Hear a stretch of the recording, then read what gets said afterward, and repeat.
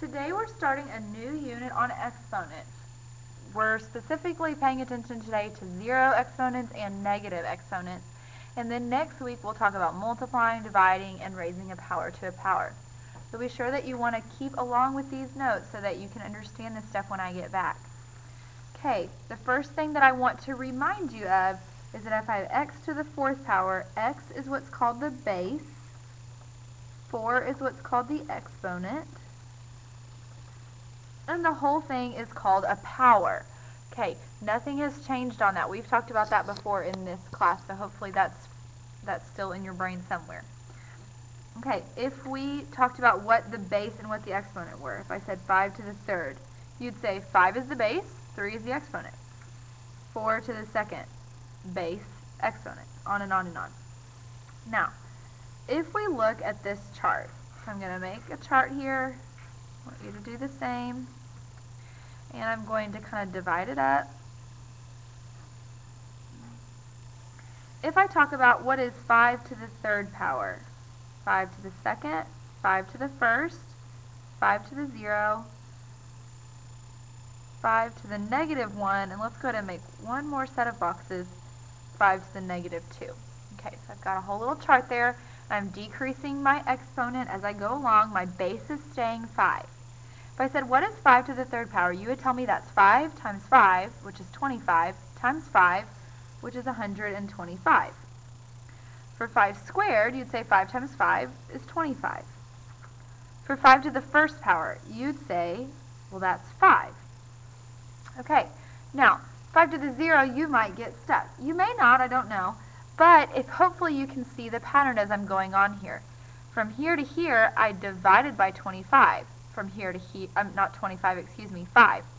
From here to here, I divided by 5. If I do 5 divided by 5, 5 divided by 5 is 1. So right here, 5 to the 0 power is 1. In fact, anything to the 0 power is 1.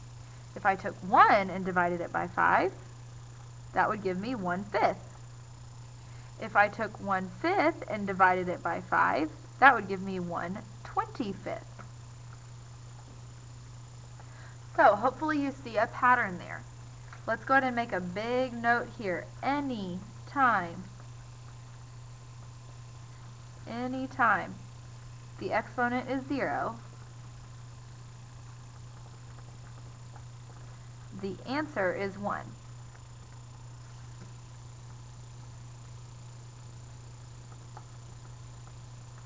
Anytime the exponent is 0, the answer is 1. And that is always, always, always the case. So make a big box around that. That's important.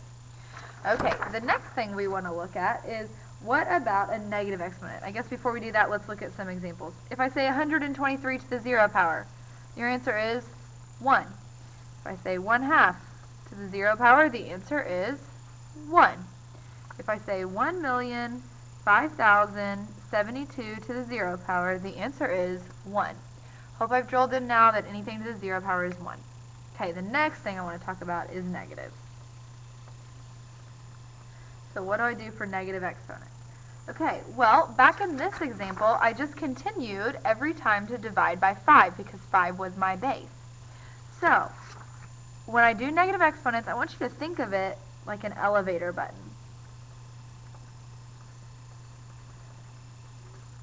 Because if I go back up here, there's another pattern I should be able to see. If I put 5 in the bottom, if I think move this negative 1, move it down, so that's down to the first power, I have 1 over 5 to the first power. 5 to the first power is 5. In this one, if I have 1 over 5 squared, think elevator button, I pushed it to the bottom floor and I took off the negative. 5 times 5 is 25. And it would continue that way. So let's look at some examples. Number 1, if I do 3 to the negative 2 power, I'm going to move it to the bottom, so I put 1 on the top, then I do 3 squared. When I move it, the whole point of moving it is to get rid of that negative, so I do that, I get rid of that negative, and I have 1 over 3 squared. 3 times 3 is 9, so my answer is 1/9. Let's look at another one, 2 to the negative 4th power. Okay, if I do 2 to the negative 4th power, I do 1 over 2 to the positive 4th power. Again, the reason I move it to the bottom is to get rid of that negative. The 1 stays the same, and 2 to the 4th would be 2 times 2, which is 4, times 2, which is 8, times 2, which is 16. So I have 1 over 16 as my answer. Let's look at some with variables in them. So example number 3. If I have x to the negative 1 power. To get rid of a negative, I move it to the bottom. So I have 1 over x to the first power. And x to the first power is just x, so I have 1 over x. What about a to the 0 and b to the negative third? I'm going to give you a second to try to do that one on your own.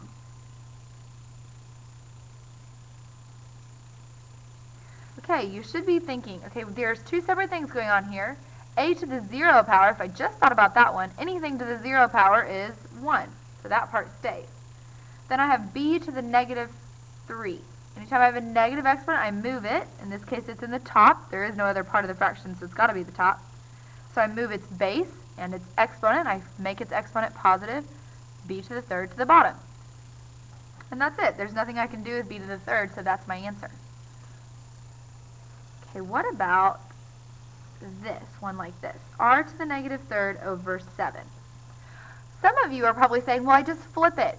No, I don't flip it. 7 did not do anything to move, so 7 stays. If there's nothing left on the top, I put a 1. The 7 stays on the bottom, and I move the base of r and its exponent, negative 3, to the bottom, so I can make that exponent positive 3. My answer is 1 over 7r to the third power. You try this one. G to the fourth over h to the negative sixth. Okay, this one actually is different, isn't it? We've got a negative in the bottom, we've got a positive in the top. The positive in the top stays exactly where it is. In the bottom, I've got h to the negative sixth. It's already in the bottom, so it can't move further down. Instead, it's going to move up. The base and the exponent, so I have h, and I move it so that I can change the exponent to a positive, h to the sixth. These two are not like terms, so I can't do anything with those exponents. And that's my answer. Two more examples. Looks like we are up to number 7. Example number 7. If I do p to the 7th, q to the negative 1. Okay, p to the 7th, perfectly good. That stays on top. There's nothing to move because the base is there, the exponent's positive, so it stays. On this one, the problem is that the exponent is negative. It's in the top, so to make it positive, I move the base and its exponent to the bottom, and I change the sign of that exponent. So I've got q to the first. I could rewrite that as p to the 7th over q, or I could leave it as q to the first, but we normally don't write a 1. You should know that by now. Last example, 8. F to the negative 4th over g to the negative 6th. Okay, two offensive things happening here. Starting with the top, f to the negative 4th. If I have a negative, it's in the top, I want to move it to the bottom, so I'm going to move it here, and I'm going to change the sign. That's the point of moving it. A lot of people get into a really bad habit. They want to move it here and leave the negative. That defeats the whole purpose. The whole reason we're moving it is to get rid of the negative. Now we've got a negative on the bottom. To move something from the bottom, the only place to go is up. So I take the base of g and its exponent of 6 and move it to the top. And here is my new answer. Your assignment here is A9. It's a worksheet. You're going to work on it by yourself for a little while, and then when she's ready, Mrs. Levi will let you work on it with partners as long as you're behaving. It is due on Monday when I get back. Good luck, and if you have any questions, save them for Monday. Try your best to get as much done as possible.